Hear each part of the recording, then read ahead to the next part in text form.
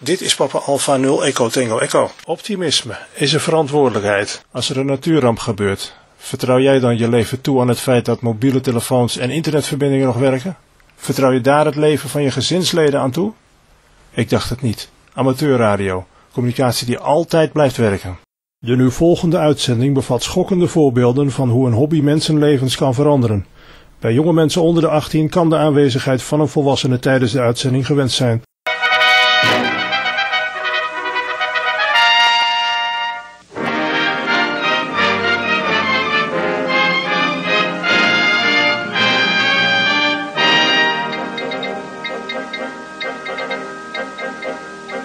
Massive and expensive equipment marks the professional radio station. But in the amateur field, radio parts often include pieces of assorted junk ingeniously assembled by operators who are called hams and who take up broadcasting as a hobby. As an expert in the field, I want to expressly advise everyone to not listen to PA00 News on Friday evening. The following program contains strong language throughout.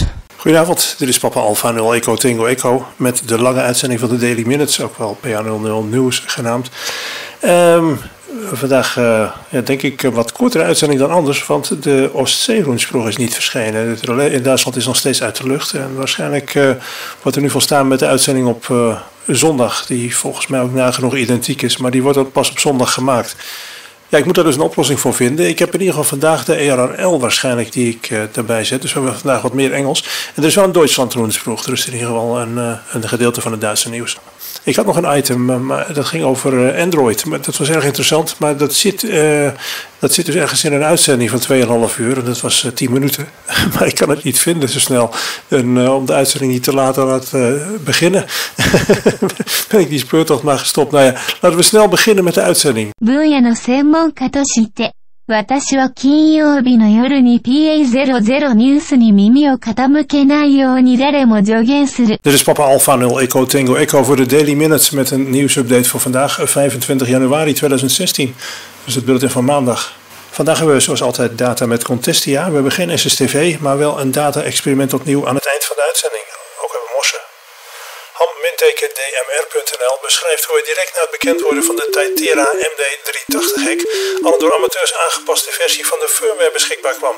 Deze aangepaste firmware biedt de mogelijkheid om bij DMR de kanalenbalans te scannen. Meer info is te vinden op de bekende website van VA3XPR en natuurlijk op ham-dmr.nl. PA01-UTR is opnieuw geactiveerd, zo kopte de nieuwe site van hobbyscope.nl.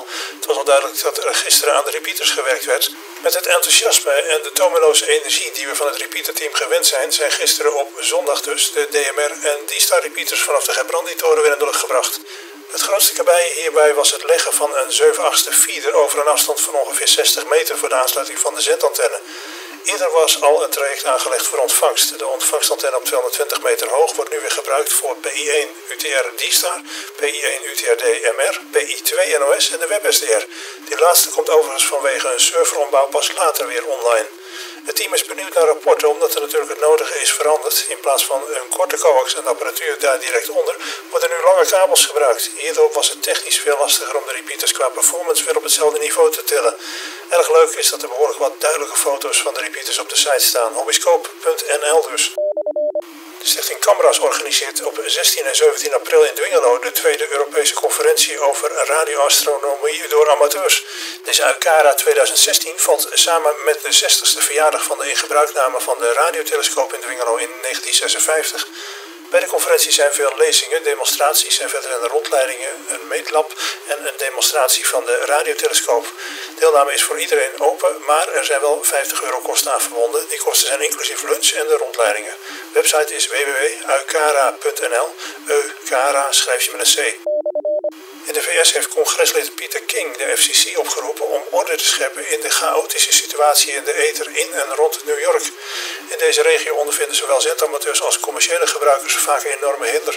De republikein King ondersteunt al lange tijd de zendhobby en hij maakt zich zorgen om met name de VHF en UHF repeaters in deze regio, waarbij de FCC, de Amerikaanse agentschap Telecom, ondanks herhaalde verzoeken en smeekbeden van de Amerikaanse amateurvereniging ARRL geen aanstalten maakt om op te treden. In een brief heeft congreslid het over een groep mensen die moedwillig de repeaters verstoren, waarbij de aanvoerders van deze groep met naam en toenaam bij FCC bekend zijn. King schrijft dat het gedogen van de storing lang genoeg geduurd heeft en vraagt van FCC nu met klem een tijdig en voor iedereen zichtbaar optreden.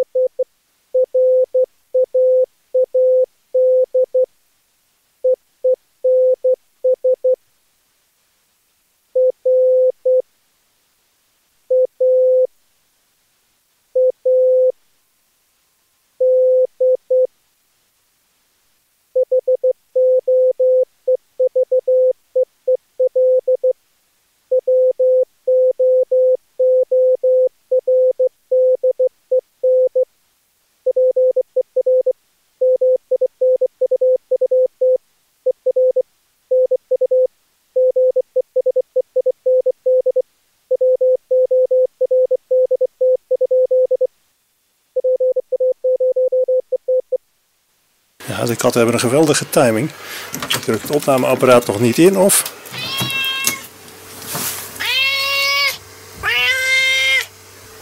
Juist ja, nou dan moet de eerste katten maar eten geven. Dit is Papa Alpha 0 Echo Tango Echo voor de Daily Minutes met een nieuwsupdate van vandaag 26 januari 2016. Dus het bulletin van dinsdag. Vandaag weer Contestia op de gebruikelijke manier. Ik heb hier een Read Solomon blokje aan het begin en aan het eind zitten voor automatische omschakeling. Voor het automatisch werken van FLDG is het trouwens nodig om ergens een vinkje aan te zetten. Als dat nog niet gebeurd is, dat is bij de instellingen bovenaan. Vervolgens ID's opzoeken in het pull-down menu. En het meest linkse tabblad, dat is RSID. Daar moeten alle vinkjes in het scherm, het heet Read Solomon ID voluit, die moeten allemaal uitgeschakeld worden behalve doorzoek doorlaatband of in het Engels Search Passband. En als je lokaal wilt testen met FLDG moet je daarnaast ook ID na einde uitzending inschakelen en of XMID ID's. En je moet checken of bij de zendmodus, Secure Transmit modus, de gebruikte modulatiesoort is ingeschakeld, want die kun je afzonderlijk uitschakelen. Maar ja, vergeet niet om op bewaren te klikken of in het Engels op save, want anders dan gebeurt er niets met je aanpassingen. Vandaag ga ik voor het eerst ook proberen, dat idee dat ontstond gisteren in een QSO met Jurgen, om FLDG automatisch de morsen te laten meeschrijven. Want dat kan natuurlijk ook, ik kan hem een code geven om naar morsen om te schakelen en dan zou hij dat moeten doen. Attentie dus voor mensen die de morsen uit hun hoofd willen doen, niet spieken. Vanwege al deze automatische zaken zit het SSTV-plaatje, wat we dus ook nog hebben, totaal achteraan in de uitzending. Ik wilde het wat rustig aandoen met de SSTV-plaatjes en dat niet meer elke dag uitzenden. Maar deze is te leuk om niet uit te zenden. Er is niet super veel nieuws, maar de Amateur Radio Experimenters in Australië die zenden iedere zondagochtend uit op 40 meter op 7,177 MHz in lower sideband met FreeDV 1600. Betreft hier een experimentele heruitzending van het WIA-nieuws, waar Daily Minutes ook geregeld als nieuwsbron gebruik van maakt. Er zijn verschillende mogelijkheden om met FreeDV op HF te werken. Dit kan met een PC en er zijn verschillende softwarepakketten voor. Dat kan ook met de SM1000, dat is een FreeDV modem. FreeDV is de enige digitale spraakmodulatiesoort waar ook de vocoder, een open source vocoder, door zendamateurs is bedacht. FreeDV is anders dan bijna alle andere DV-modulatiesoorten, omdat het voor gebruik op HF is bedacht, terwijl de andere modus juist voor VHF en UHF zijn ontworpen. webwereld komt voor de mensen die een hekel hebben aan Microsoft met een artikel onder de naam 5 alternatieven voor MS-DOS. Ik heb even gekeken, maar het is een recent artikel van vandaag zelfs. FreeDOS wordt genoemd en ook 4DOS, 4DOS. DR-DOS, oftewel Dr-DOS. En ook is er QDOS. En je hebt nog DOSBox, dat is een x86 emulator met opnieuw opgebouwde versie van DOS. Ja, en toen sprong die star nou niet van de squels, maar die begon zich ineens te roeren. Maar goed, je zult maar verlegen zitten om een DOS-versie. Volgens mij heb ik ook nog ergens FreeDOS in mijn VMware-player geïnstalleerd staan op de PC.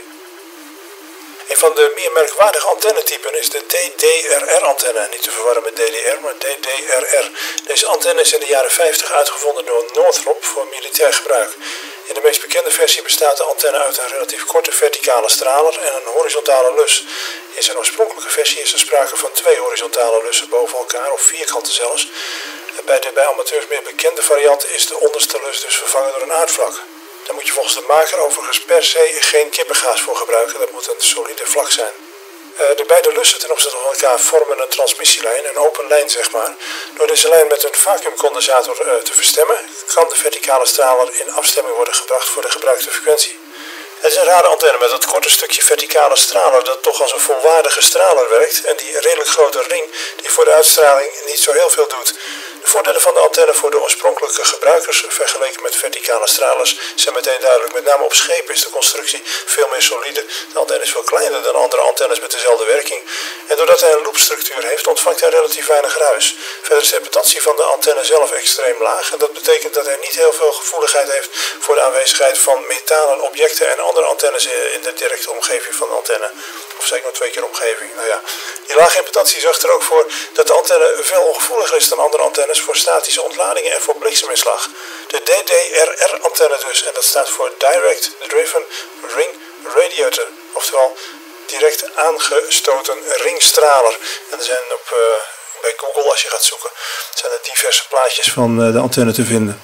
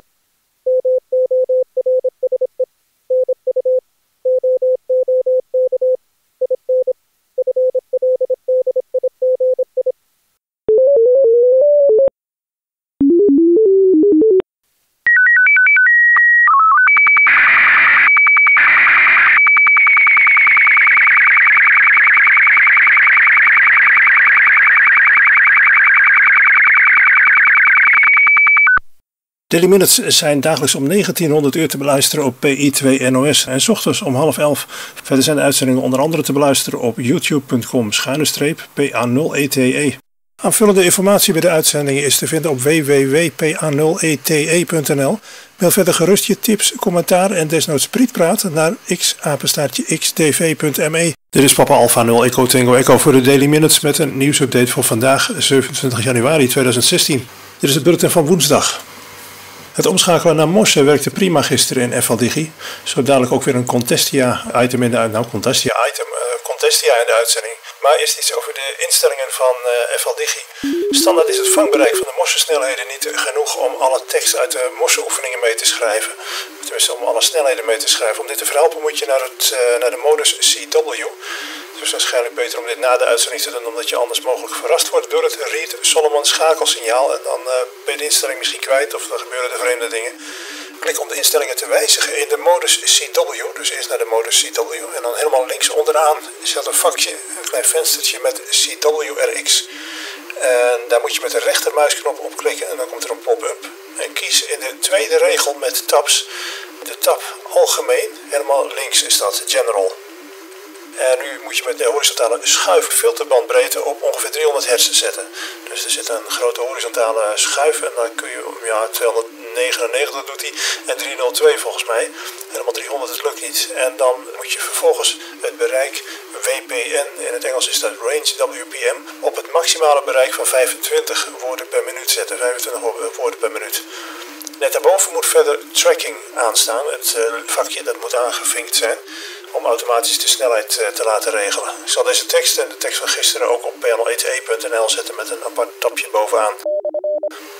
Dekars schrijft in een persbericht van gisteren dat de stichting wil dat het morse-examen weer wordt ingevoerd. De stichting heeft haar radioamateurpanel ingezet om dat te peilen.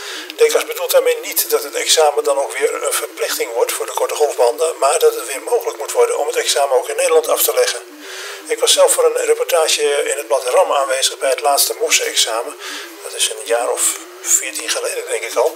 Daar heb ik toen verschillende mensen gesproken die bij hulporganisaties in Afrika werkten. Voor hen was dit toen de laatste mogelijkheid om van daaruit op de korte golf te mogen zenden. Want in die tijd was in dat werelddeel morse nog overal verplicht op de korte golf. Er zijn nog steeds een aantal landen waar dit ook nu nog het geval is, ook dichtbij. Als ik goed op de hoogte ben, dan mag je in Frankrijk bijvoorbeeld geen CW-curso's maken als je niet het morse-examen hebt gedaan. En in Zweden geldt nog steeds dat je voor welk curso op HF dan ook voor morse moet zijn geslaagd.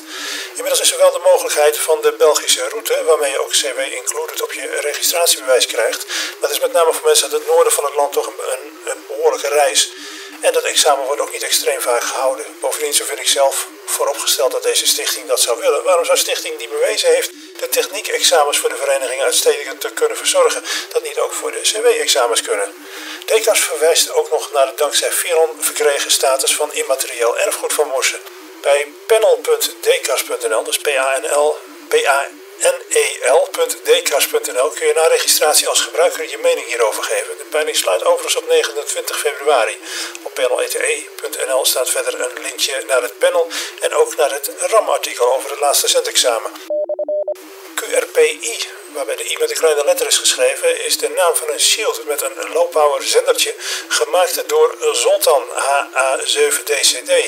Ham Radio Now TV heeft er een item over gemaakt. Be smart, not strong, zo stelt Zoltan. En hij ontdekte dat het signaal dat uit de Raspberry Pi komt niet alleen een sterke derde harmonische heeft, die gemakkelijk ook met een low-pass filter is te verhelpen, maar dat er ook een hoop ruis vanuit de GPIO-aansluiting van de Raspberry aanwezig is die wat minder makkelijk te verhelpen is. Met een bandpaasfilter kom je overigens ook een heel eind en verdwijnt de storing ook grotendeels. Maar er was nog een aanvullend probleem waar ik niet van af wist. De GPIO-aansluiting gaat bij gebruik van de Raspberry als zender nogal eens kapot. Dit wordt mogelijk veroorzaakt door eventuele sterke signalen in de buurt van de Raspberry die via de antenne zo het apparaatje binnenkomen, terwijl die op dat moment argeloos zijn signaaltjes in de ether zet. Voor verhelpen van dat probleem zette Zoltan een vetversterkertje in en die filters en het versterkertje die kwamen dus allemaal in een shield te zitten die je bovenop de Raspberry Pi kunt pluggen. Wie het hele artikel wilt lezen, op Southgate ARC is een artikel te vinden onder de naam Whispering Raspberries en daar kun je doorklikken naar de PDF met de lezing van Zoltan over dit onderwerp. Ja, ik heb vorige maand al een tweetal dump- en surpluszaken besproken. Dit keer een derde, elektrodump.nl. Als ik het goed heb gezien, hebben ze onlangs hun website vernieuwd. De site heeft een flink aantal zaken die voor zendamateurs interessant zijn. Overigens niet de enige doelgroep van de site en de webwinkel. Vooral het aanbod van zendbuizen en afstembare condensatoren zul je verder niet op veel plekken aantreffen. Net als de verschillende elco's en andere condensatoren voor hoge spanningen die het bedrijf verkoopt. Overigens zijn er ook zendomvangers uit de dump te koop, zoals de SEM25. Het bedrijf heeft verder een assortiment aan antennemasten. En nee, ik heb geen zakelijke banden met elektrodump.nl. En ik word ook niet door het bedrijf betaald of anderszins gesteund. Binnenkort nog meer uit de dump. Luister ook eens naar Shorties FM op fm.shorties.nl. Shorties FM is een niet-commercieel internetradiostation met veel nieuws over onze radiohobby en over IT. De meeste programma's zijn in het Engels, maar er zijn ook programma's in het Nederlands, het Duits en het Afrikaans. Het station zendt 24 uur per dag uit met elke dag een wisselende programmering. Om 8 uur, 9 uur, half 11 's ochtends, 7 uur 's avonds en half 11 's avonds kun je daar de Daily Minutes horen. En 3 keer per week 's avonds vanaf 5:07 de wekelijkse uitzending van de Daily Minutes op fm.shorties.nl dus. Het station werkt ook op smartphones als je de URL's op de site direct aanklikt. En er is ook een low bandwidth stream speciaal voor smartphones.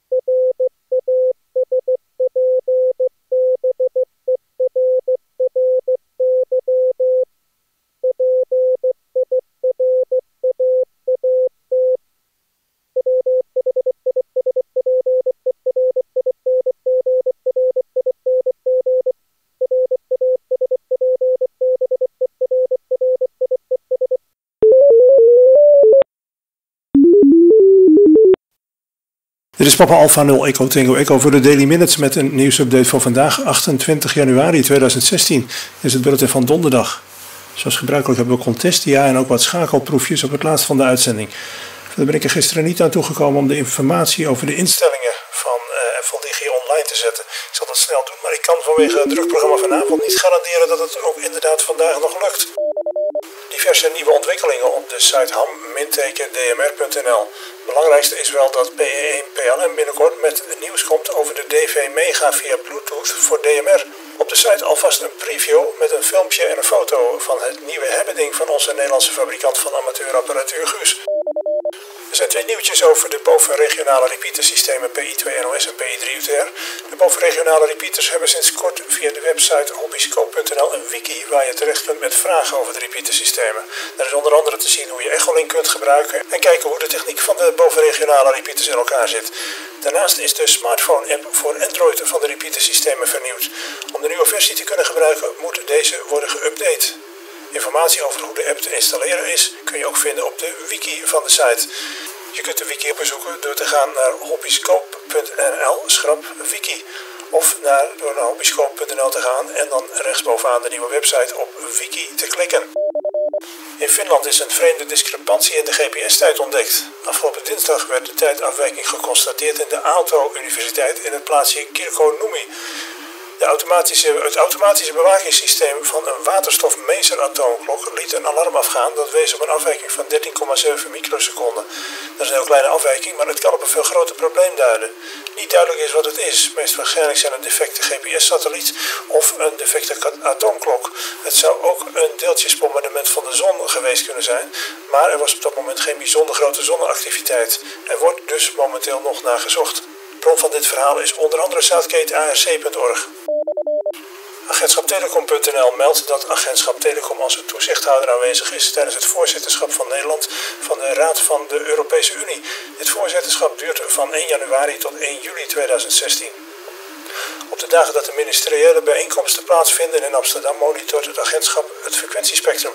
Ook faciliteert het agentschap het frequentiegebruik en waarborgt het de continuïteit en beschikbaarheid van de verschillende draadloze communicatiemiddelen. Door tijdens het evenement aanwezig te zijn kan het agentschap snel handelen bij een storing gedurende het EU-voorzitterschap. Zo meldt de site agentschaptelecom.nl dus.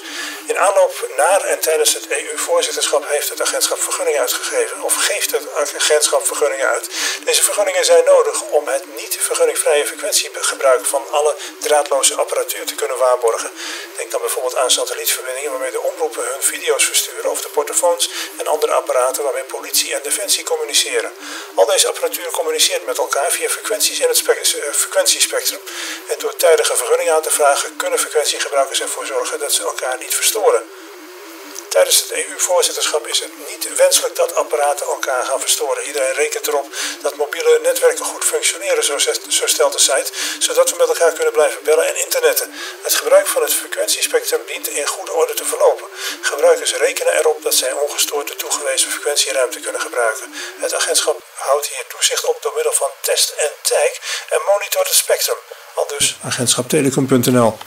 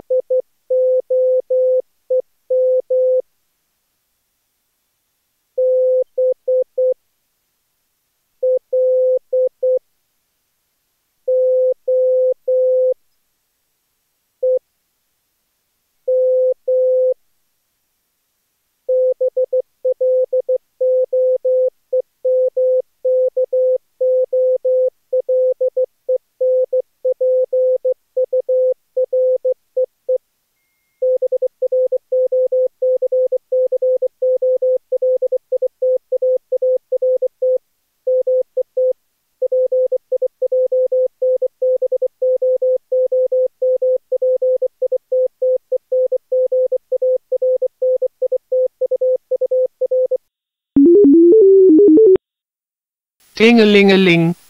Laten we winkeltje gaan spelen. Oh ja, dat hebben we al lang niet meer gedaan. Ik ben wel de winkelier, speel jij de klant. Oké. Tingelingeling. Goedemorgen meneer, wat kan ik voor u doen? Mag ik van u 2 flessen met bloemkolen? Wat flauw. Doe nou even serieus. 2 flessen met bloemkolen. Dat kan toch helemaal niet? Begin maar weer opnieuw. Tingelingeling. Goedemorgen, wat kan ik voor u doen? Mag ik van u 1 fles met bloemkolen? Zo vind ik er niks aan. Laat mij maar klant spelen dan. Oké. Tingelingeling, tingeling. Goedemorgen. Wat kan ik voor u betekenen? Mag ik van u 2 bloemkolen? Jazeker. Heeft u nog lege flessen bij u? Dit is Papa Alpha 0 Echo Tango Echo voor de Daily Minutes met een nieuwsupdate voor vandaag, 29 januari 2016. Dit is het bulletin van vrijdag. Vandaag in de uitzending Contestia. Aan het eind schakelt FLDG naar 8 PSK 1000 als het goed is bij 1500 hertz. Met een lange tekst over de historie van de Citizens Band. Vervolgens komt de morsoefening en dan schakelt FLDG als het goed is weer terug naar Contestia. De nieuwe Rassies is uit. Rassies is een geweldig leuk, zo niet het leukste blad over zelfbouw en het is nog gratis ook. In Rassies van februari dit keer de blokkerdepot, die zo heet omdat het waslijndraad waarvan hij gemaakt is en volgens mij ook de gebruikte snijplank ook bij de betreffende firma vandaan komen. Verder een artikel over een pulsbreedte gemodelleerde voeding aangestuurd met een Atmega 168 en opa Vonk vertelt zijn kleinzoon Pim over resonantiekringen. Ten slotte deel 3 van de Sputnik transceiver. Het blad kan in pdf-vorm worden gedownload vanaf de website www.pi4raz.nl/rassies RAZZIES. De eerdere nummers van Rassies zijn ook nog allemaal beschikbaar op die pagina. Een UFO-researcher probeert volgens amateurradio.com om een CubeSat te lanceren om naar bewijs te zoeken voor buitenaards leven. Ingenieur Dave Coty uit Canada heeft een multidisciplinair team van 7 man bij elkaar geroepen om het project vorm te geven. Hij wil met name antwoorden boven tafel krijgen over de vele UFO's die vanaf aarde te zien zijn of te zien zouden zijn.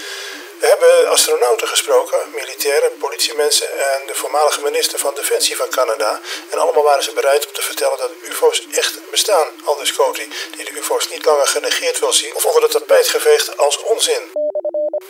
De VP8-expeditie naar de afgelegen South Sandwich en South Georgia-eilanden nabij Antarctica heeft de nodige pech opgelopen. In de nacht van 24 op 25 januari werd het eiland in de South Sandwich-groep waar men op dat moment verbleef door een kleine orkaan getroffen. Verschillende tenten gingen daarbij verloren en er was grote schade aan de antennes.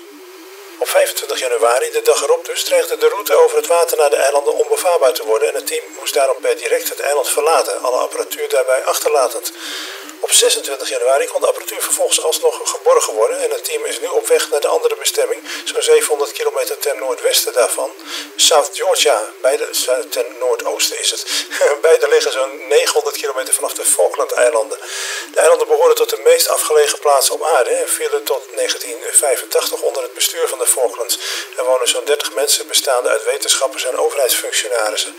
Argentinië claimt de eilanden als haar territorium en had tot 1982 een militaire basis op een van de Britse South Sandwich-eilanden. Tijdens de Falklandoorlog die in dat jaar plaatsvond, bezette Argentinië korte tijd het eiland South Georgia.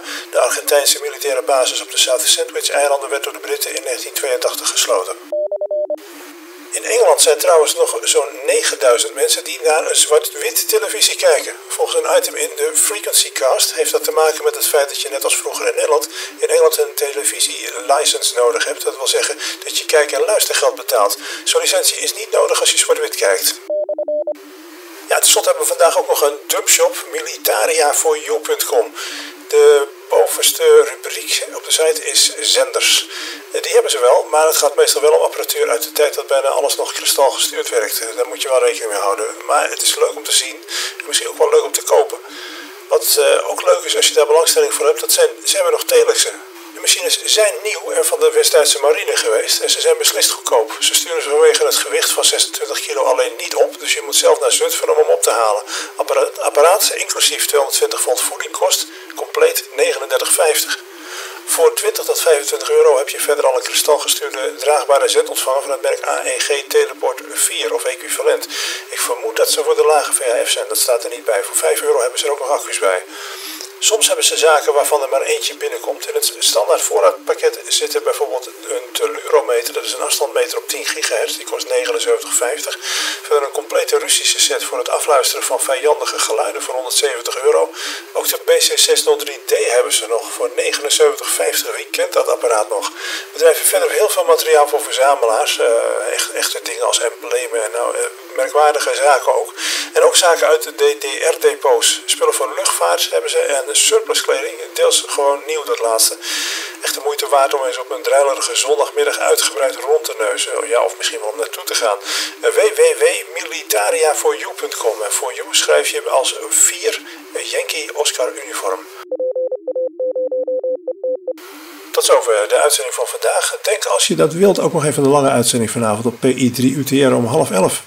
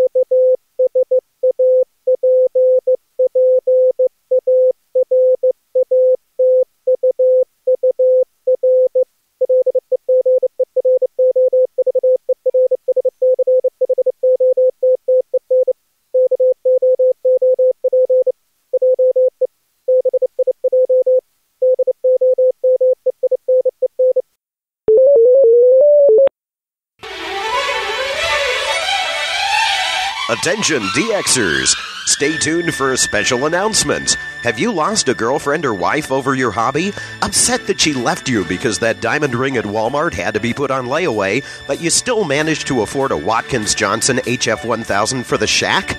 Or did she bolt when your planned lovemaking night was postponed due to excellent ionospheric conditions? Maybe it was your insistence to put that framed photo of Captain Ron on the nightstand? Does any of this sound familiar? Well, meet Susie Koozie, the inflatable DXer's love doll. Constructed of the finest vinyl and modeled after Tasha Femkin's, Susie Koozie is fully washable and comes with 3 usable orifices for maximum pleasure. Susie Koozie also comes equipped with a voice chip, so she can say exactly what DXers want to hear, such as, "You're hotter than Glenn Hauser," and "Your wiener is twice the size of Alan's." For only 20 easy payments of $19.95, Susie Koozie is yours to adore. Have your Visa or MasterCard ready and call 1-800-SOFME. That's 1-800-AMSOFME. Get Susie Koozie today. Amateur Radio Newsline Report number 1996 with a release date of Friday, January 29, 2016. To follow in 5, 4, 3, 2, 1. The following is a QST. The ARRL picks a new CEO. Ham radio operators answer the call along a snowbound East Coast. Ham radio breathes new life into a vintage broadcast booth. And guess which TV sitcom just got its own ham radio club? All this and more in Amateur Radio Newsline Report number 1996. Coming your way right now. From around the world, this is Newsline, Amateur Radio's only independent, weekly amateur radio news and bulletin service. Now reporting from Picayune, Mississippi, here is Don Wilbanks, AE5DW. Our lead story this week is the historic East Coast snowstorm, because if there's anything that can match the power of fierce winter weather, it's amateur radio. Of course, hams did what hams do best, even when they were simply on standby. Our roundup comes from 2 amateur radio newsline correspondents, Heather Emby, KB3TZD in the Northeast, and Jim Dameron, N8TMW in the Southeast. Ladies first.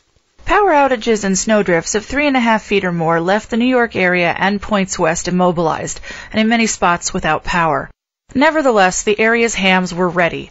The ARRL Hudson Division Director Mike Lysenko, N2YBB, reported on the ARRL website that even as he stood by, awaiting reports from emergency coordinators and section managers, He himself had to shovel out several times on Saturday, January 23rd.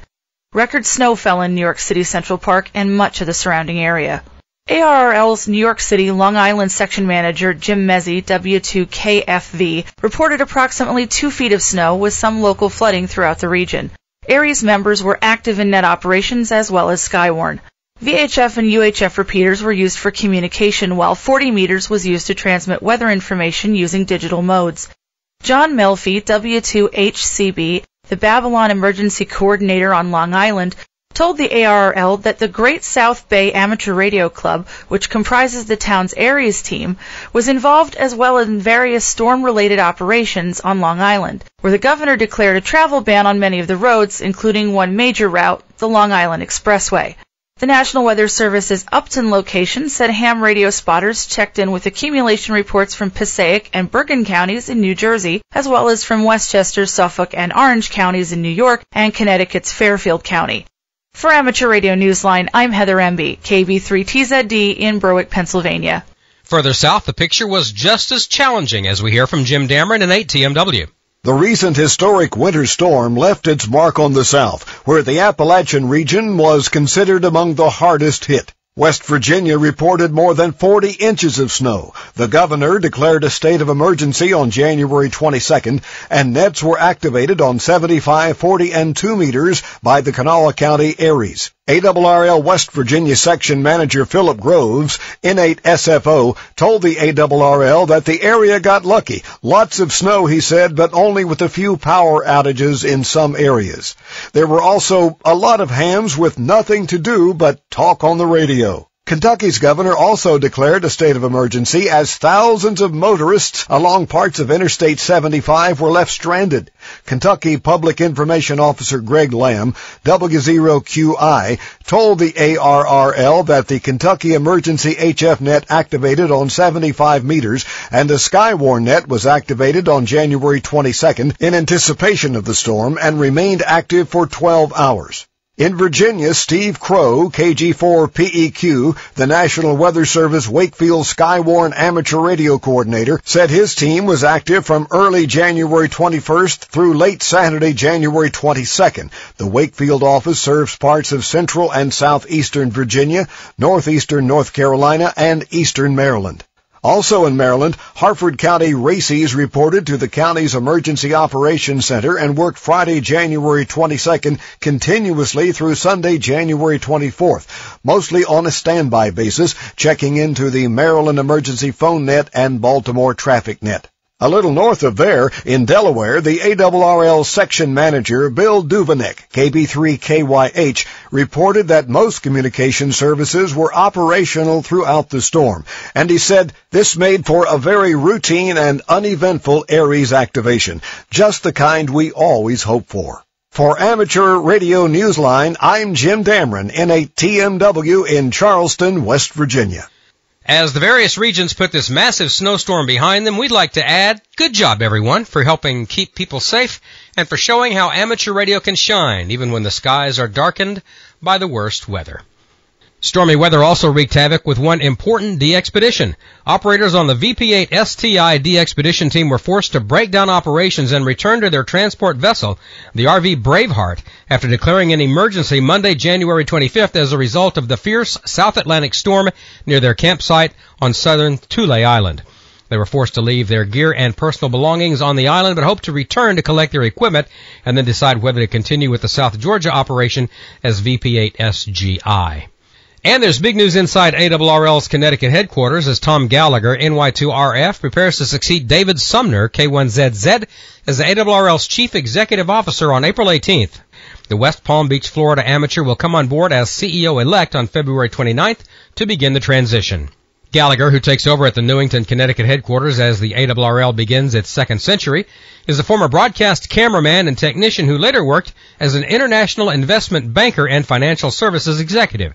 He's been a licensed amateur since 1966 when he got his ticket in Pennsylvania as WA3GRF. Gallagher describes himself as, quote, an incurable HFDXer and inveterate tinkerer. Amateurs from all over will get to meet him and perhaps congratulate him themselves at the ARRL National Convention hosted by the Orlando Hamcation, running February 12th through 14th. And we here at Amateur Radio Newsline also welcome him and wish him the best. Looking forward to spring? The hams in New York State's Hudson Valley region have good reason to be planning ahead. The Orange County Amateur Radio Club has set the date for their Spring Ham Fest, Sunday, April 24th. The Ham Fest will be held at the Wallkill Community Center, just north of the Route 17 Quickway. As plans develop further, be sure to check into the club's website, www.ocarc-ny.org. And just 2 months later, the Mount Beacon Amateur Radio Club will be hosting its Beacon Fest. Doors open at 8 a.m. Sunday, June 5th in the Quality of Life building on Red Schoolhouse Road, just east of Downstate Correctional Facility in Fishkill. It's the debut of an experimental event, and hams in the U.S. and Canada are on board. The first midwinter 630-meter activity weekend will kick off at 0 hours UTC February 6th and continue through 2359 UTC February 7th. The activities on the MF Spectrum will allow amateurs to engage in crossband operation, with Canadian amateurs on 630 meters, their newest band. The event follows a similar one last November that engaged Canadian and U.S. hams, as well as the Maritime Radio Historical Society. The ARRL's 600-meter experimental group coordinator Fritz Robb, WNFR, said, quote, "Much of the interest is in response to the strong likelihood of U.S. amateurs receiving access to the band in the near future, while Canadian hams are eager to learn more about the present level of amateur radio activity on their newest ham band."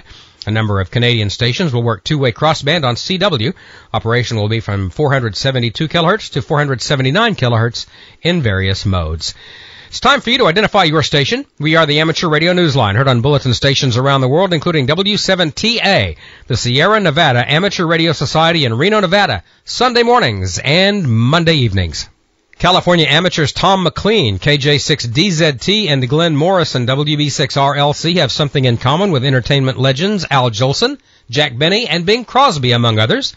They've all gone on radio from a small broadcast booth inside the American Legion Hall in Palm Springs. Almost 70 years later, that booth has been restored to its glory and is now the new home of the Post's Amateur Radio Club. Amateur Radio Newsline's Kent Peterson, KC0DGY, tells us what the club has planned next. Palm Springs American Legion Post 519 isn't quite the typical Legion Hall. Inside is a big L-shaped bar, a big seating area with tables for the kitchen. And at the far end is this very large stage that's the whole width of the dining area. That's K6TAL Ham Club President Glenn Morrison, WB6RLC. We've been doing a lot of research and been finding news clippings. Kind of call it the Jack Benny room because he seems to have used it the most. Bob Hope and Al Jolson and Frank Sinatra, all those people all performed off of that stage. At one side of the stage is a sound booth. It had just been a storeroom for the last 40 or 50 years. Oh man, wouldn't that make a great ham radio shack? So we approached the commander of the post, told him what we wanted to do. He gave us the go-ahead. He said, you can't cost us any money. So we started tearing into it and getting things out and cleaning it up. Inside we found a RCA Model 77B microphone, and RCA, I think it's OP6 and OP7. It's a microphone and then a mixer driver that would drive I think there was 2 or 3 sets of phone lines that would send the signal back to Los Angeles. Probably for Jack Benny would have been the CBS studios. So we found all this vintage broadcast gear from the mics from 1938, the mixer and mic amp first appeared in the 1941 RCA catalog. The group has been restoring the space into a working ham club station. Did all the original color scheme, kind of a battleship gray. We did upgrade the lighting a little bit and the workbenches. We approached somebody from a local foundation. They gave us some money, and so we could afford to buy some new equipment. We bought a new Yaesu FT 1200 and some VHF and UHF gear, antennas, and the whole bit. We're having a real good time with it. Morrison explains hams operating in the Palm Springs area sometimes run up against HOAs. Because there are so many gated communities out here based around golf courses and stuff, any licensed ham that belongs to the American Legion can come to the club and operate. It gives them a way to operate, when they can't get an antenna up at an HOA. And then just have a kind of a home away from home for hams that can't get on the air because maybe don't have the money to be buying HF gear. The Ham Club keeps active, working on other projects as well. A few months ago, we did a thing with the Post Boy Scout Troop, Troop 519. So we helped some of the boys work on their communications merit badge. We did a special event for, there's a group out here called SOS, A Ride Home. They give rides to Marines out to 29 Palms Marine Base. They'll come in by bus or by plane, and then it's another 50 miles out to the base. So there's a group of volunteers that take the Marines out there. Of course, we got on the air at Veterans Day. If you're looking for more information on the Post 519 Ham Club, just search the internet for the club call sign. Well, it's easy. It's K6TAL, Tango Alpha Lima, or the American Legion. For the Amateur Radio Newsline, I'm Kent Peterson, KC0DGY. And now, with K6TAL firmly established, you don't need to be a legend to get on the air. Just an FCC licensee. Start training now for the big Leap Year Challenge that's barely a month away. The South African Radio League is inviting amateurs to work as many stations as possible on Monday, February 29th, Leap Day, on all bands and in all modes. The only restriction is that you can only work a station once, regardless of band, mode, or call sign. Logs should be submitted via email by Wednesday, March 2nd, and the ham who totals the most QSOs wins a membership in the league for the year 2016 to 2017. And don't waste any time getting ready. If you miss this, you'll have to wait until the next leap year in 2020. And remember, you'll be 4 years older then. Not every ham radio club gets to be known as Club of the Year, and that's why the Radio Society of Great Britain is looking for the best of the best to honor for their performance in 2015. Amateur Radio Newsline's Jeremy Boot, G4NJH. If you're a ham in the UK, it's time to express a little pride in your club. For once, it's okay to boast. The Radio Society of Great Britain has extended the deadline for entries into its competition for Club of the Year 2015 until midnight on the 29th of February. This year's theme is promoting amateur radio. Judges will consider contenders in two categories: RSGB-affiliated clubs or groups with fewer than 25 members, and affiliates with 25 or more members. And the judges will want to hear the details about the various clubs' initiatives, from community outreach to special events, and anything else that the members may have done to raise the profile of ham radio in the public eye. Entries must point to activities that took place between the 1st of January 2015 and the 31st of December 2015. Regional winners will be announced at the RSGB Annual General Meeting in April, and national winners will be honoured at the Hamfest in Lincoln on the 1st of October. The competition is being sponsored by Waters and Stanton. So, if your club has been promoting amateur radio, now is the time to promote your club. For rules about submitting entries, visit the RSGB website at www.rsgb.org. Only one entry is allowed per club.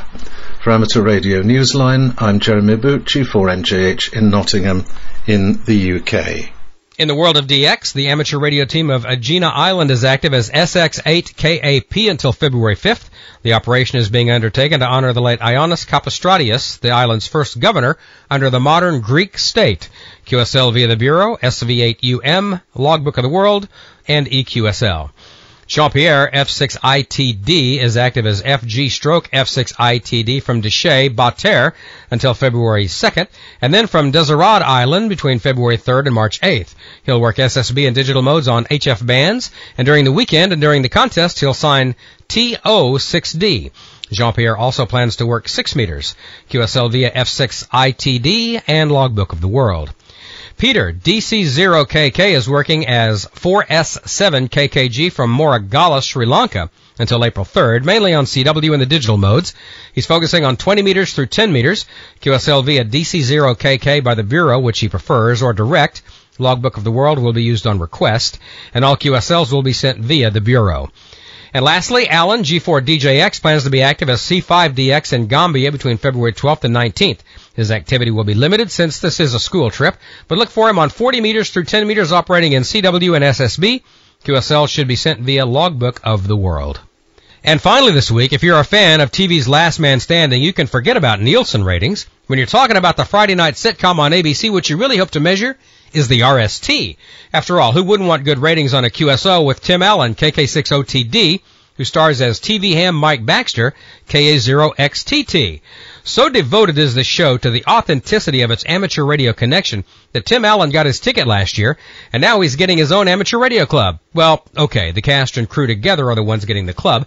The QTH is right there on the set in Studio City, California. So be advised, the Last Man Standing Amateur Radio Club, KA6LMS, is now QRV, complete with a new club station QSL card, ready to mail to any contacts when the crew or selected guest operators are on the air.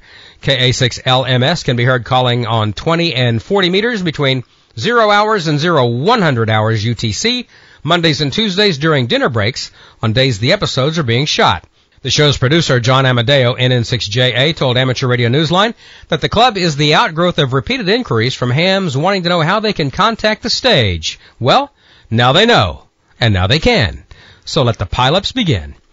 With thanks to Allen Labs, American Legion Post 519 Amateur Radio Club, John Amadeo, NN6JA, the ARRL, Stuart Ballinger, WA2BSS, CQ Magazine, the Desert Sun Newspaper, Deutsche Amateur Radio Club, DX.net, Hap Holly and the Rain Report, Harford County, Maryland Races, the Ohio Penn DX Bulletin, QRZ.com, South African Radio League, Southgate Amateur Radio News, David Stansbury, KB3KAI, Twit TV, and you, our listeners.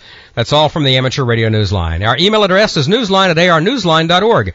More information is available at Amateur Radio Newsline's only official website at www.arnewsline.org. You can also write to us or support us at Amateur Radio Newsline, 28197 Robin Avenue, Santa Clarita, California, 91350. For now, with Karen Eve Murray, KD2GUT at the news desk in New York, and our news team worldwide, I'm Don Wellbanks, AE5DW in Picayune, Mississippi, saying 7-3. And as always, we thank you for listening. Amateur Radio Newsline is copyright 2016. All rights are reserved. From the headquarters of the American Radio Relay League in Newington, Connecticut, this is ARRL Audio News for Friday, January 29th, 2016. This program is produced by the ARRL, the National Association for Amateur Radio, and features news highlights compiled from the ARRL letter, found on the web at arrl.org. Sitting in for Sean Kutzko, I'm Steve Ford, WB8IMY. Tom Gallagher, NY2RF of West Palm Beach, Florida, will succeed David Sumner, K1ZZ, as Chief Executive Officer of the ARRL effective April 18th. In that role, he'll oversee all activities at League headquarters in Newington, Connecticut.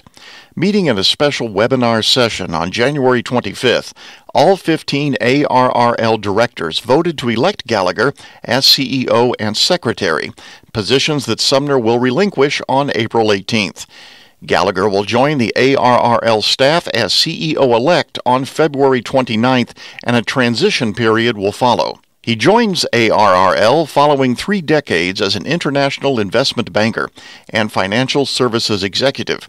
His career has included senior leadership positions with J.P. Morgan Chase and CIBC Oppenheimer in New York and with Wachovia Capital Markets in Charlotte, North Carolina.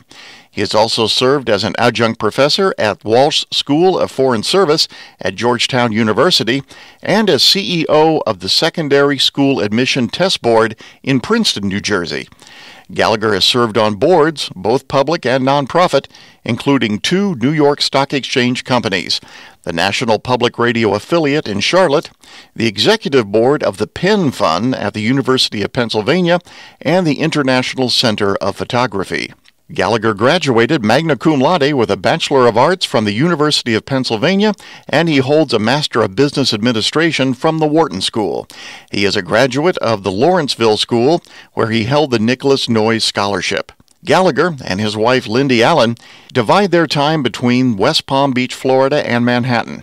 They have 3 sons. He plans to return to Connecticut, where he lived previously for 13 years in New Canaan. Gallagher said he's looking forward to attending the ARRL 2016 National Convention, hosted by the Orlando Hamcation, February 12th through the 14th. Amateur Radio Emergency Service and Skywarn volunteers were at the ready as a storm of historic proportions dropped 3.5 feet of snow over the January 23rd-24th weekend. Utility line icing caused power outages in some states, and flooding occurred along coastal areas. While the storm bypassed northern New England, it brought major East Coast cities to their knees, with some 30 deaths blamed on the severe weather. Federal offices in Washington, D.C., including FCC headquarters, were closed for 2 days. ARRL New York City Long Island Section Manager Jim Mezzi, W2KFV, reported approximately 2 feet of snow with some local flooding in his section. ARES members were active in ARES and Skywarn nets on local repeaters, and 40 meters was used to transmit weather information using digital modes. The Appalachian region may have been hardest hit, with more than 40 inches of snow reported in parts of West Virginia, where a state of emergency was declared. Kanawha County ARES activated nets on 75, 40, and 2 meters. A state of emergency was also declared in Kentucky, not typically known for snow emergencies, after several counties received a foot or more of snow, stranding thousands of motorists along a stretch of Interstate 75. Public Kentucky Information Officer Greg Lamb, W0QI, said the Kentucky Emergency HF net activated on 75 meters, with stations checking in from throughout the Commonwealth. Delaware, which typically experiences fairly mild winters, was not spared this time. Amateur radio volunteers in Delaware began preparing for the storm the day before it started, firing up a ready net in Sussex County, providing weather forecasts and potential served agency assignments. The next morning, ARES initiated spot reporting to the County and Emergency Operations Center. The ARES Storm Net opened at noon and stayed up into the evening. 34 volunteers participated in the net, reporting weather, downed wires, and traffic accidents. Other ARES volunteers staffed a shelter at a Georgetown high school, and ARES remained on standby to assist South Delaware hospitals and the Delaware State Police. Skywarn nets were also active in New Jersey's southern Ocean County. And now with this week's satellite update, here's Bruce Page, KK5DO. This year's Straight Key Night on Oscar had low activity, some having to do with availability of suitable satellites and some to do with changes in amateur radio in general. Since this was AMSAT's 25th annual Straight Key Night, it's a good time to consider changes. While Morse as a license qualification has gone the way of the Spark Gap, amateur CW activity is as popular as ever. Straight Keys and Bugs, however, have found a niche, primarily with the boat anchor crowd, and AMSAT's insistence on their use in Oscar Straight Key Night is probably holding down participation. Similar considerations have led the ARRL to broaden its annual HF event to include all forms of CW, even computer-generated. The idea is to encourage everyone to enjoy CW operations no matter how they choose to do it. So, in with the new AMSAT CW Activity Day on Oscar. As with the old SKN, it will be a fun event, not a contest, and will run for 24 hours on January 1st. All forms of CW will be welcome. Instead of the Best Fist nominations, all participants will be encouraged to post soapbox comments to AMSAT BB. We will remind you in December, but for now, you might want to get some practice in working a satellite with CW. Thanks to Ray W2RS for this update. This is Bruce Page, KK5DO, for the ARRL Audio News. Amateur radio operators put their skills to work during flooding in the Centralia area of southwest Washington and during historic flooding in the greater St. Louis, Missouri area in December and January. Prolonged rain occurred December 26th through the 28th, with the heaviest rainfall in a 50 to 75-mile swath from southwest Missouri through the St. Louis metropolitan area and into central Illinois. A total of 6 to 12 inches of rainfall led to life-threatening flash flooding and historic river flooding, capping off the wettest year on record for St. Louis at 61.24 inches. In the Pacific Northwest, the Centralia area of southwest Washington again found itself on Mother Nature's target list for December rain and local flooding, and amateur radio volunteers were called in to help. The region saw nearly continuous rain during the first week in December, with especially heavy rainfall on December 7th. New York City Congressman Peter King has asked FCC Chairman Tom Wheeler to put some Enforcement Bureau heat on those interfering with various radio communication services, including amateur radio, in the New York City metropolitan area. While visiting Capitol Hill recently to promote the Amateur Radio Parity Act, ARRL Hudson Division Director Mike Lysenko, N2YBB, and General Counsel Chris Imlay, W3KD, met with King to discuss the interference issue. Director Lysenko said, quote, Representative King, a longtime supporter of amateur radio who is also very concerned about the malicious interference of licensed services, offered to send a letter to FCC Chairman Tom Wheeler on our behalf. Like many areas of the country, the Hudson Division has been plagued with malicious interference on our VHF and UHF repeaters for years. There has been no relief from the FCC, despite repeated pleas for remedy made by the ARRL. All requests for help have been consistently falling on deaf ears. Close quote. In his January 15th letter to Wheeler, King pointed out that while multiple perpetrators have been involved, the identity of the ringleader is well known to the Enforcement Bureau.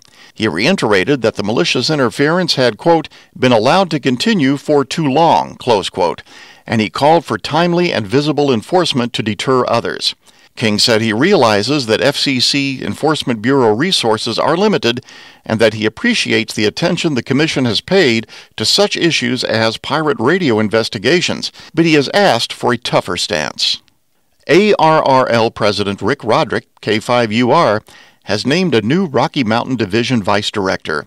Former Colorado Section Manager Jeff Ryan, K0RM, will succeed Dwayne Allen, WY7FD, who assumed the position of Rocky Mountain Director after former Director Brian Miloshovsky, N5ZGT, was elected as ARRL's second Vice President at the ARRL Board of Directors meeting January 15th through the 16th. Ryan, 61, lives in Westminster, Colorado, and is an ARRL Life member. He served in Colorado's top ARRL field organization elective office from 2001 to 2011, when he decided not to run for another term. Allen announced Ryan's appointment over the weekend at Winterfest in Colorado. Ryan has also served as an assistant section manager in Colorado. He is president and director of Rocky Mountain Ham Radio and director and co-chair of HamCom Colorado, the Rocky Mountain Division Convention. It's going to be a busy week for National Parks on the Air, with activations scheduled for January 28th through February 3rd, including Shiloh National Military Park and Point Reyes National Seashore. Details on these and other activations coming up can be found on the National Parks on the Air activations calendar at npota.org/NPS-EVENTS.php. And that concludes ARRL Audio News for this week. Our thanks to all contributors to this week's report. ARRL Audio News is produced by the American Radio Relay League, the National Association for Amateur Radio.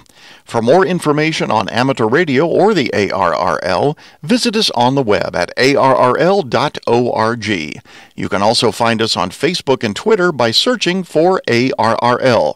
If you have a question or comment about ARRL Audio News, email us at audionews@arrl.org. This program is copyright 2016 ARRL, and all rights are reserved. Until next week, I'm Steve Ford, WB8IMY 73, and thanks for listening. The story behind JJ Radio coming up in 5, 4, 3, 2, 1. From the studios of the Radio Amateur Information Network, I'm Will Rogers, K5WLR, with this rain report. One of the major challenges blind hams face is finding an HF radio that can be operated effectively without sighted assistance. One blind ham who has taken it upon himself to change that is Jim Schaefer, KE5AL of Pflugerville, Texas. Rains Hapali, KC9RP, recently spoke with Jim about his accessible software. I don't know how young I was when I started going to what we called code practice. This was at the Iowa School for the Blind. Lloyd Rasmussen, W3IUU, taught code practice. When a couple of friends came to me and asked me if I wanted to go to code practice, my first question was, do you have to put your gym clothes on for that? But we went down to the radio room, and it was a lot of fun. They had all this really neat radio equipment. There was a Collins KWM2 down there, and Lloyd would send code, and we'd try to copy it. I was probably 9 or so when we first started. We had a lot of fun. I was first licensed in February of 65. I was 11 years old. What was your first call? WN0LKM. How is it that you got into software? When I went to college, I was interested in physics, and I took physics and math. In fact, I have a double major in physics and math. We had a Digital Equipment Corporation's PDP-8 in the physics department. That was a real computer, Hap. That had switches and dials and lights on it, and you had to toggle in a bootstrap routine from the switch register and then load up a paper tape to get it going. How did you manage to do anything with that, not being able to see all the flashing lights? I could see a little bit, and I could see enough to read if I got real close to it. What came off the teletype, I wasn't very fast, but I kept at it. When I got out of college, I got a job with the state of Iowa in data processing and worked there for 3 years. And then I got a job with IBM in Rochester, Minnesota. 2 years later, they moved me to Austin, Texas in 1980. And I've been here ever since. What I really did mostly was I worked on online applications for the driver's license department, the query motor vehicle registration that the cops use and the driver's license query that they use. And I did a lot of basic assembler language on the IBM 370s. So I kind of got started into a low-level programming fairly early. Then when I went to IBM, I worked on a compiler for a while and eventually ended up working on the AIX operating system, the serviceability tools in the kernel. At what point did you start to think in terms of wanting to make radios more accessible to the blind? I had a TS930 back in the 80s, and I was able to read the front panel of it. I could read the frequency readout, and I could kind of tell what the meter was doing. I couldn't really read it very well, but I could peek it, and I could tell pretty much what S-meter reading was. Then I got another TS930 about 2005. My vision had degraded to the point I couldn't read the dial. This one had the PIEXX computer control board that works with a TS930. I was able to control it using a terminal program. In fact, I used TerraTerm, and I ended up writing some JAWS scripts for TerraTerm and allowed me to use the TS930. Then when I retired, I started playing around with Visual Studio on the PC here, wrote a standalone program to control my 930 that has become JJ Radio. Do you sell any of your modified software? No, it's original software. I didn't modify somebody else's, and I give it away. I figure we have enough expenses in this hobby without having to spend money on software. I'm retired, and I just do this as part of the hobby. After you developed the accessible software for the TS930, what was next? Well, I got a TS590. I decided I wanted a really modern radio. For the time, I think I got it in 2012 or 13, so I guess it had been out a while. But the 590, you can really computer control it. And of course, one of the nice things about it is you can also use it with speech. So I kind of was able to use the 590's speech to bootstrap the project, verify that I really was reading the frequency right. I have the CAT commands for the 590 and the 2000. And then a friend let me borrow his L-Craft K3 for a few months, and I got my software working with that. Most of the radios these days can be computer controlled. What is the most difficult aspect of making this software so accessible? Making software accessible is not difficult as long as you start with accessibility from day one. Somebody who's used to using a mouse would probably find it kind of boring. What you've got is just a straight control panel, text boxes and combo boxes and things that work very well for blind people, but it's not very sexy. We need functionality. The accessibility isn't difficult as long as you make it a goal from the beginning. You're listening to a conversation between blind software developer Jim Schaefer, KE5AL, and Hap Holly KC9RP. It would seem the only drawback to your software is not what you do with the software, it's how much the darn radios cost. Yeah, that's probably true, and that's another reason that blind hams don't need to have to pay for a bunch of software on top of that just so they can use their radios. They've already, especially if you're using JAWS, you already had to pay something for that, or somebody did. You've got your computer and you've got your radio expense. I just provide an enabler that lets you use the radio. So tell me the radios that are now accessible with your software. JJ Radio supports the Kenwood TS2000 and the 590, and it will work with other Kenwood rigs too. In fact, to some extent, it'll work with about any rig that's using the CAT commands, because some of those are pretty standard, at least. So to some extent, it'll work with a lot of radios. But it pretty much fully supports the 590. For example, you can read the menus. I have text descriptions of all the menus and parameters, and the same is true with the 2000. The L-Craft, it supports the menus and memories. For example, allows you to name your memories. At least in the 2000 and 590 it does. It makes those rigs really very usable. I have a Kenwood TS480. I can get the computer tables, the software from Kenwood that's available. Will your software do more for me than that manufactured, provided, and developed software? Probably not for the 480. For the 590, I would say yes, it will. I wouldn't make that claim for the 480. Because the Kenwood provided software will let you save and restore settings, and mine won't. The Kenwood program for the 480 supports the 480 better than JJ Radio does. But I would say for the 590, I would certainly use JJ Radio, mainly because it makes working with the menus and memories pretty easy. Is that because it's newer technology? No, it's because I supported those radios specifically. I mean, the menus, for example, I had to put in all the text for the menus. If I own a Kenwood TS590 and the optional speech in the radio... Why use JJ Radio? Yeah. The thing I really like about JJ Radio is, I use it with a refreshable braille display. In fact, when I'm using my radio, I turn the computer speech off. I don't even use the computer speech because it gets in the way of using the radio. I'm trying to listen to the radio and the computer at the same time, and I'm not a very good multitasker. I really prefer to use braille. I have a 40-cell braille display. It's a PackMate display, actually. If you have the speech unit for the 590, for example, you go into the menus, and it'll tell you that you're on menu 6, but it won't tell you that menu 6 is whatever menu 6 is. I can read the SWR on the 590 and the 2000. As a matter of fact, on the Flex Radio app, it really works nice with the PAN adapter.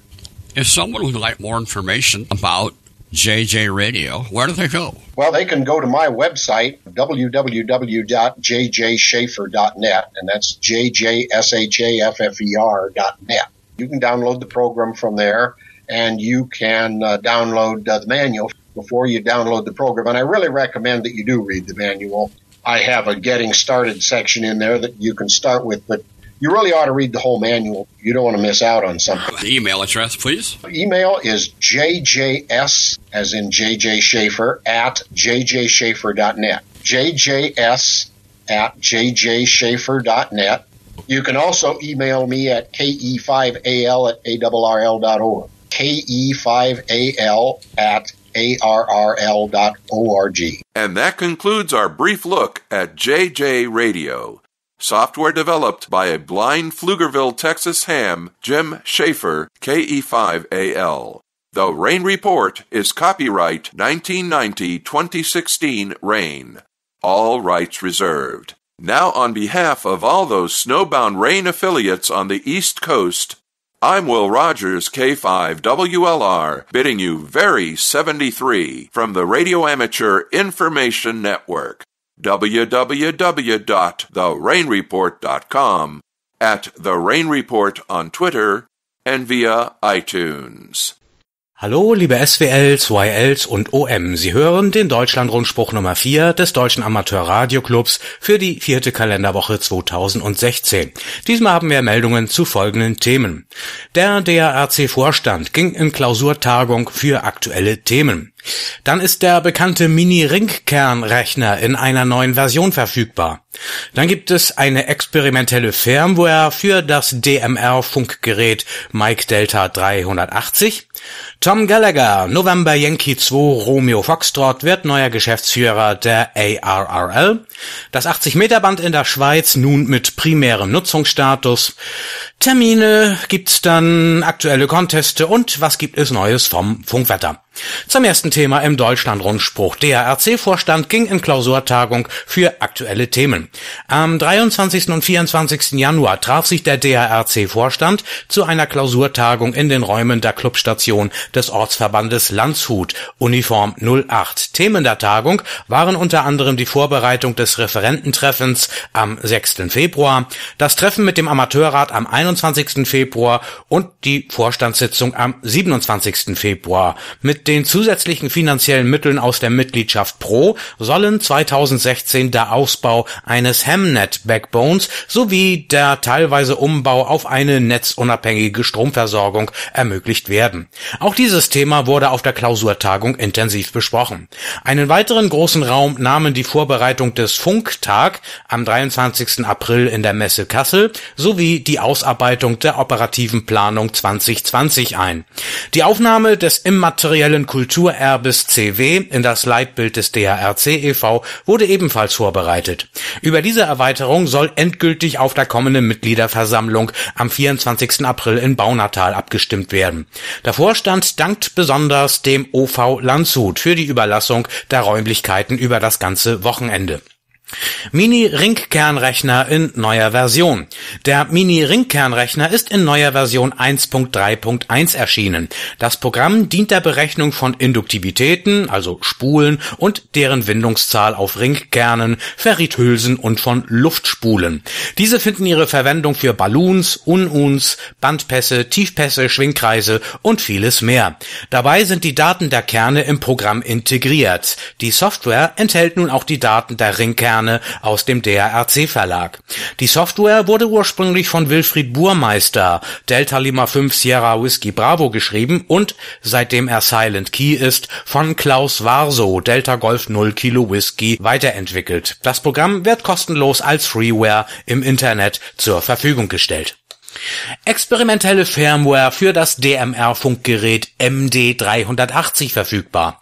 Für das chinesische DMR-Handfunkgerät Taitera MD380 ist eine experimentelle Firmware verfügbar, die das Monitoring aller Sprechgruppen und Individualgespräche auf einer Frequenz erlaubt. Diese kann man über die Webseite von Victor Alpha 3 X-Ray Papa Romeo herunterladen. Es ist darauf hinzuweisen, dass beim Aufspielen experimenteller Firmware die Gerätegarantie erlischt und der Vorgang generell auf eigene Gefahr erfolgt. Der neuen Firmware geht ein Gerätehack voraus, der Mitte Januar auf der nordamerikanischen Hackerkonferenz ShmooCon präsentiert wurde. Mit Unterstützung von Christiane, Delta Delta 4 Charlie Romeo und Patrick, Whiskey 7 Papa Charlie Hotel, gelang es Travis Goodspeed, Kilo Kilo 4 Victor Charlie Zulu, über den Bootloader Zugang zur CPU zu erlangen. Die VA3XPR-Webseite nährt jetzt in einem Artikel die Hoffnung, dass möglicherweise bald eine Firmware verfügbar ist, mit welcher neben DMR auch die Digital Voice Betriebsarten D-Star, System Fusion, also C4FM und P25 mit einem einzigen Gerät bedient werden können. Bisher favorisierten die Amateurfunkgerätehersteller ihren jeweiligen gewählten Standard für Digital Voice, der zu den jeweils anderen Systemen nicht kompatibel ist. Tom Gallagher, November Yankee 2 Romeo Foxtrot, wird neuer Geschäftsführer der ARRL.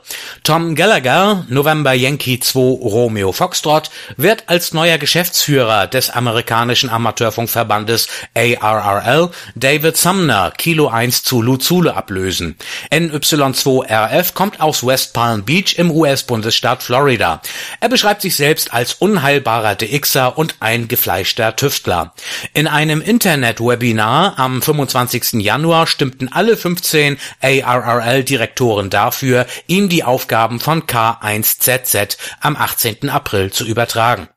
Ich bin schon jetzt aufgeregt, die ARRL in ihrem zweiten Jahrhundert zu begleiten. Aber ich bin ebenso dankbar für die Hingabe von David Sumner über viele Dekaden, die ARRL und den Amateurfunk zu fördern, fasste NY2RF zusammen. Gallagher ist seit 1966 Funkamateur und war zunächst in Pennsylvania unter Whiskey Alpha 3 Golf Romeo Foxtrot WA3 GRF aktiv, später unter N4 GRF in North Carolina.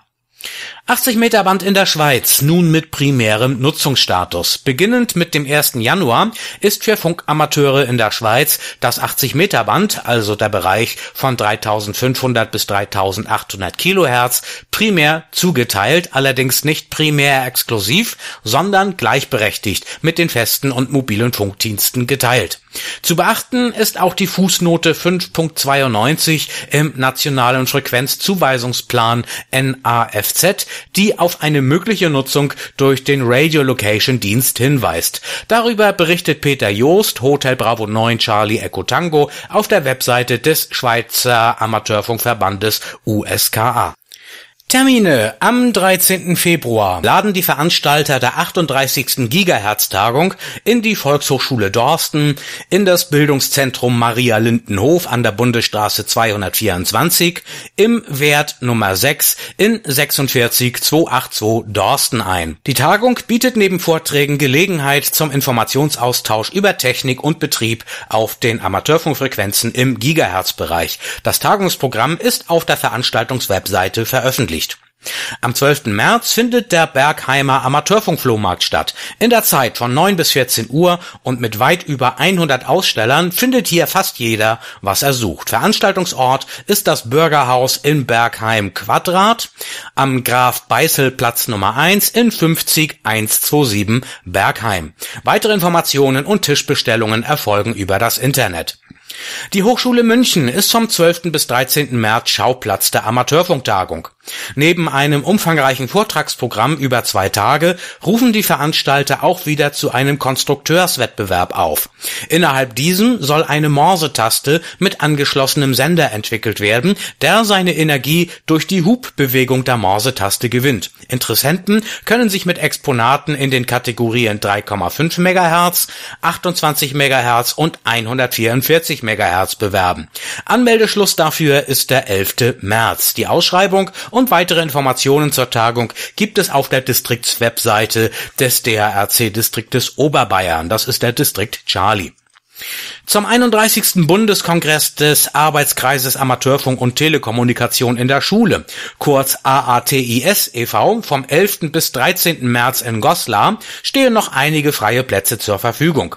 Die Teilnahme an der Veranstaltung ist nicht an eine AATIS-Mitgliedschaft gebunden. Das Thema bei diesem Bundeskongress sind unter anderem naturwissenschaftlich-technische Projekte zur Unterstützung des MINT-Unterrichts an allgemein- und berufsbildenden Schulen mit dem Schwerpunkt Applikationen aus den Bereichen Elektronik, Mikrocontroller und Telekommunikation. Neue Bausatzprojekte sowie das neue 140-seitige Praxisheft Nummer 26 werden vorgestellt. Das vollständige Programm sowie Anmeldeformulare können auf der AATIS-Webseite gelesen und heruntergeladen werden. Eine rasche Anmeldung empfiehlt sich, da erfahrungsgemäß die Plätze schnell ausgebucht sind. Darüber berichtet der erste Vorsitzende des AATIS, Harald Schönwitz, Delta Lima 2, Hotel Sierra Charlie. In diesem Jahr findet bereits die 5. saarländische Amateurfunkausstellung, kurz SAFA, im Saarland statt. Veranstaltungsort ist wie in den vergangenen Jahren die Stadthalle in Dillingen an der Saar. Termin ist Sonntag, der 3. April ab 9 Uhr. Interessierte Aussteller können sich auf der Veranstaltungswebseite informieren. Es wird ein internationales Publikum aus dem Dreiländereck mit Luxemburg und Frankreich sowie Belgien erwartet. Aktuelle Conteste an diesem Wochenende, 30. bis 31. Januar, da läuft in Frankreich der REF-Contest sowie in Belgien der UBA DX-Contest. Am 6. Februar startet die AGCW DL ihre Handtastenparty auf 80 Meter. Dann das gesamte Wochenende 6. bis 7. Februar, da startet der DARC UKW Winterfield Day und auch der Bayerische Bergtag. Und dann läuft am 7. Februar noch eine Februar-QSO-Party. Die Ausschreibungen finden Sie auf der Webseite des DX und HR Funksportreferates sowie mittels der Contest-Termintabelle in der CQDL in der Januar-Ausgabe auf Seite 56 und in der Februar-Ausgabe 2016 auf Seite 62. Der Funkwetterbericht vom 27. Januar, herausgegeben von Hartmut Büttig, Delta Lima 1, Victor Delta Lima. Zunächst der Rückblick vom 20. bis 26. Januar. Ständig wechselnde geomagnetische Bedingungen waren das Nützliche im Funkwettergeschehen, brachten sie doch wenigstens ein paar positive Phasen in der Kurzwellenausbreitung bei der sehr ruhigen Sonne. Ein stürmisches Erdmagnetfeld hatten wir vom 20. mittags bis zum Morgen des 22. Januar. Danach gab es täglich stundenweise kräftige Störungen. Die solaren Fluxwerte pendelten um die 100 Einheiten, wobei sich zuletzt eine leichte Tendenz nach oben abzeichnete. Dafür sorgten 2 neue Sonnenflecken. Der 90-Tage-Mittelwert des solaren Fluxes lag bei 109 Einheiten. Die DX-Bedingungen auf den unteren Bändern waren morgens und abends ganz brauchbar. Stationen aus Australien und Neuseeland waren fast täglich zu arbeiten. 7 und 10 MHz bescherten laute DX-Signale. Auch auf 20, 17 und 15 Meter waren alle Kontinente zu arbeiten. Verbindungen mit VP8 STI waren für uns dank der südlichen Ausbreitungsrichtung bis 10 Meter möglich. Vorhersage bis zum 2. Februar, die Sonnentätigkeit wird sich etwas erhöhen, zumal die neuen Sonnenflecken größer werden. Dadurch kann neben C-Flares eventuell auch ein M-Flare entstehen. Die koronalen Löcher bleiben in Wartestellung. Deshalb sind für den Zeitraum 25. bis 30. Januar unbestimmte bis aktive geomagnetische Bedingungen vorhergesagt worden. Dadurch wiederum sind Überraschungen auf den Low-Bands vorprogrammiert. Der Charakter der Kurzwellenausbreitung bleibt etwa so wie in der vergangenen Woche. Wir erwarten gute DX-Bedingungen auf den Bändern 160 bis 30 Meter. Die Bänder darüber öffnen auf den Taglinien, wobei die Öffnungsintervalle mit steigender Frequenz kürzer werden. Und hier nur noch die Orientierungszeiten für Greyline DX, alle Zeiten in UTC. Sonnenaufgang in Neuseeland ist um 17:29 Uhr, in Ostaustralien um 19:26 Uhr, in Westaustralien um 21:35 Uhr, in Singapur, da geht die Sonne auf um 23:15 Uhr UTC, in Japan um 21:45 Uhr, auf Hawaii geht die Sonne auf um 17:10 Uhr Weltzeit, in Anchorage in Alaska um 18:31 Uhr, in Johannesburg in Südafrika geht die Sonne auf um 3:37 Uhr UTC, an der USA-Westküste in Kalifornien um 15:19 Uhr, auf den Falklandinseln um 8:21 Uhr, in Victor Papa 8 auf den South Sandwich-Inseln um 6:35 Uhr und in Berlin in Deutschland geht die Sonne um 6:57 Uhr Weltzeit auf. Sonnenuntergang, USA-Ostküste 22:06 Uhr, USA-Westküste 1:27 Uhr, in Sao Paulo in Brasilien, dort geht die Sonne unter um 21:56 Uhr UTC, auf den Falklandinseln um 23:57 Uhr, auf Hawaii um 4:17 Uhr, Sonnenuntergang in Anchorage in Alaska ist um 1:48 Uhr Weltzeit, in Johannesburg in Südafrika um 17 Uhr und 2 Minuten, in Neuseeland um 7:37 Uhr, in Victor Papa 8 auf den South Sandwich Inseln um 23:50 Uhr und in Berlin in Deutschland verschwindet die Sonne um 15:40 Uhr UTC hinter dem Horizont. Das war der DARC Deutschland-Rundspruch. Die Redaktion hatte in dieser Woche Stefan Hüpper, Delta Hotel 5, Foxtrot Lima, vom Amateurfunkmagazin CQDL. Am Mikrofon war Michael Eggers, Delta Lima 9, Lima Bravo Golf. Diesen Rundspruch gibt's auch als PDF und MP3-Datei auf der DARC-Webseite sowie im Packet Radio unter der Rubrik DARC. Meldungen für den Deutschland-Rundspruch, also mit bundesweiter Relevanz, schicken Sie bitte per Post oder Fax an die Redaktion CQDL sowie per E-Mail bitte ausschließlich an die E-Mail-Adresse redaktion@darc.de. Vielen Dank fürs Zuhören und AWDH bis zur næsten Woche. PA00NEWS-UITZENDING indeholder nogle chokerende eksempler på, hvordan en hobby kan ændre liv i unge under 18. Kraftigt tilstedeværelsen af en voksen anbefales. Ik wil heel graag nog even wijzen op de repeater PI3UTR, die tenslotte deze uitzending in grote mate mogelijk maakt. Je kunt de repeater sponsoren op de website van PI3UTR. Zo'n repeater, daar wordt altijd aan geknutseld. Dus eigenlijk zijn altijd alle middelen welkom. En bedenk hoeveel inzet het kost en gekost heeft om de repeater op deze plek te krijgen. En dit fantastische bereik te realiseren. Dus allemaal naar PA00NEWS-UITZENDING.nl 7, 8, 4, 0, 5, 1, 2, 7, 4, 8, 9, 7. Achtung alle Mitarbeiter der Nachrichtendienste. Bitte beachten Sie Freitagabends die Sendungen PA00 News für die wichtigsten weitere Informationen. Dit is Papa Alpha 0 Echo Tango Echo.